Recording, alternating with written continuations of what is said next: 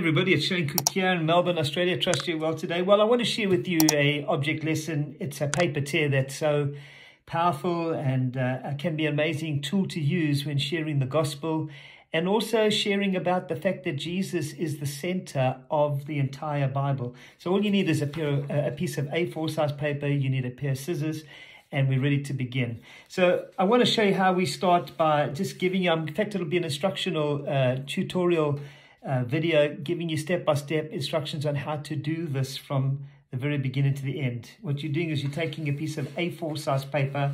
I'm using white paper. I'm using a background that you can see it so it pops off. If you were doing this in front of a class with kids or families, you'd want to do it with some bright paper, maybe a bright yellow paper, depending on the background of the wall or wherever you're using to put it up on. Of course, if you're doing it for a large crowd, you want to do it with a larger piece of card, maybe an A3 or A1 size card that can be utilized so it can be seen from far. Okay, here we go. So we're going to tear, or first of all, fold the paper. And it's first of all just giving the first fold and then folding it over. It looks like it's a house, so that's the second fold. And then finally you have a third fold over here, and this is almost as if you're making an aeroplane. Now, very important that whenever we fold a piece of paper in this shape over here, taking it from, let me go back from this one over here, down, down, and across. Whenever we fold it to this, the next step is going to be a part of every single paper tear that you use, because this is the beginning part of multiple paper tears, particularly when we're using about Jesus dying on the cross. Here's the first part. We're going to take this page over here, this book. In fact, I'm going to call this my Bible. So what I would do is when I'm coming before the kids, I would fold this off so that when it does, and I fold it back like this, this is going to be my little Bible. So my little Bible looks like that over there. It's a small little book.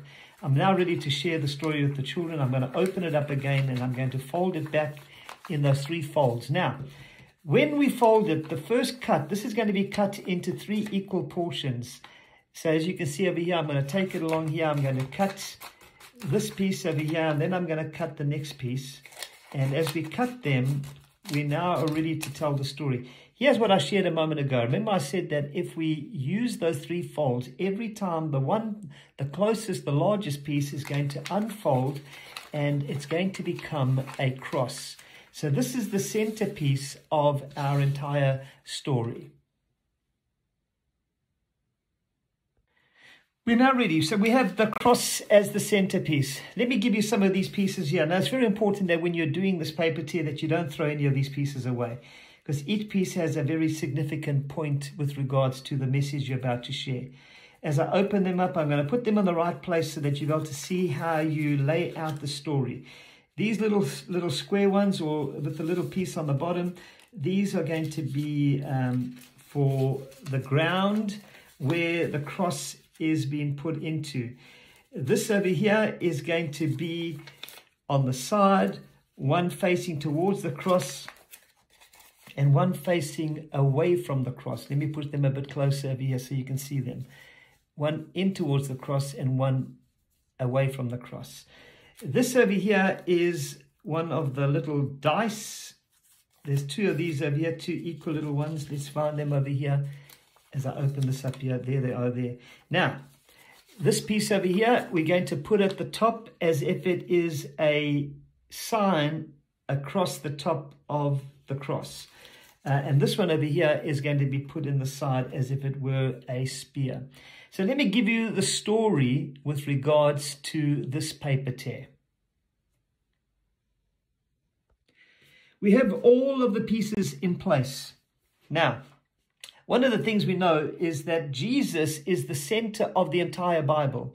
From the book of Genesis to the book of Revelation, every single one of the 66 books of both the Old and the New Testament give hint as to who Jesus is. For example, in Genesis 3:15, we are told that the one that would come would bruise, his heel would be bruised, but he would crush the head of the serpent. In the book of Exodus, we read about the Passover lamb. And again, right throughout every book of the Bible, Jesus is highlighted either in shadow or in type. And so you can go through all, and I will give you a PDF of each book of the Bible and what it represents Jesus to be. Because this is what we want. We want to say that the entire Bible, our book, that as we open it up, centers on one person. Everything comes down. Christmas brings us down to Jesus. The cross brings us down to Jesus. The resurrection brings us down to Jesus. So every part of the Bible brings us to this one focus. The Bible tells us that the gospel is really 4 pieces. There's 4 pieces or 4 components. One, there is the God component. Secondly, there is the sin component, which is us. And then the third component is the solution, which is Jesus, who came to rescue us.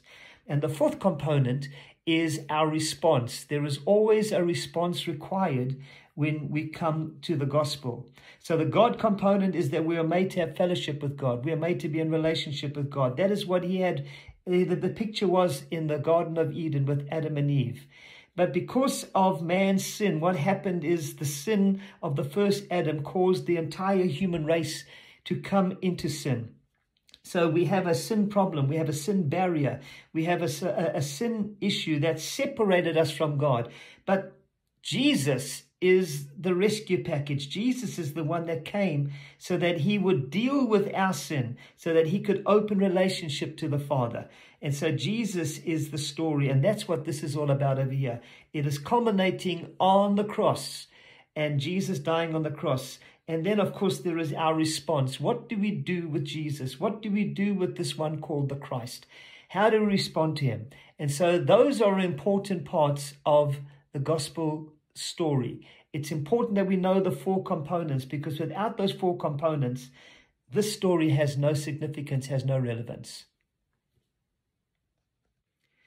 So let's begin to tell the story. How I would do the story is I would take all the pieces to the side over here. And what I would do is I'd begin to tell the story is that Jesus was hung on a cross, and that cross was put in the ground. The Bible tells us, and I keep using the word the Bible tells us, because this is not a story of our imagination. This is not a story of us making up. It's not a make-believe story, but the Bible, which is our foundation, the Bible, which is our absolute authority, says that Jesus died on the cross, and so it was put on the cross. The Bible tells us that there were 2 thieves, one on either side of Jesus, and so we put the thieves on either side of Jesus over here, on the side of the cross. The Bible tells us that they took dice. And so we've got the 2 little dice over here. The Bible says that they threw dice for his garments. They wanted to, those soldiers wanted to take his garments as a souvenir of the day. Because remember, people dying on the cross was quite a normal thing. It was part of the Roman way of dealing with people, of criminals. The way they put them to death was very common, was the cross. So thousands upon thousands of people would die on crosses. But here we have Jesus dying on the cross. What made Jesus' death on a cross different from all the other deaths that happened in the Roman times? The Bible tells us that on the cross they put a name. It was written in 3 languages, the 3 common languages of the day, so that every person who read it would understand who this person was. Here is the King of the Jews. The Bible also tells us that the soldiers took a spear and they put it in his side, because that is how they would also cause a person's life to come to an end. So we have 3 crosses. In the middle is the one who would die for our sin. He is the first R, Redeemer. He is the Redeemer. He is the one who came to buy back man from the sin problem, the Redeemer. On the one side, we have one of the thieves who was responsive. He was responsive to Jesus. He said, Jesus, remember me when you come into your kingdom. On the other side, we have one who rejected. He said, if you are who you say you are, get off the cross, come off the cross, save yourself and save us. And so we have 3 R's. One is the Redeemer, one is the one who responded, and the one who rejected. Each one of them is very important in the story. All these other pieces relate specifically to Jesus dying on the cross. But here's the challenge. Here is the challenge of this paper tear when we finish. Jesus is the only one who could be the Redeemer. He's the only one who could die for our sins. This one who responded to Jesus, he died to his sin. But the other one who rejected Jesus died in his sin. So one died for our sins, one died to his sins, and one died in his sin. The choice for us, and this is the challenge we give every time we give this gospel message using this paper tear. Which thief are you? Are you the one who responded, you received, or are you the one who rejected? I pray that this has been a tremendous blessing to you. I look forward to having you come and join me again when we come together one more time and share another gospel object lesson using paper tears. God bless you. Have a fantastic day. See you soon. Bye.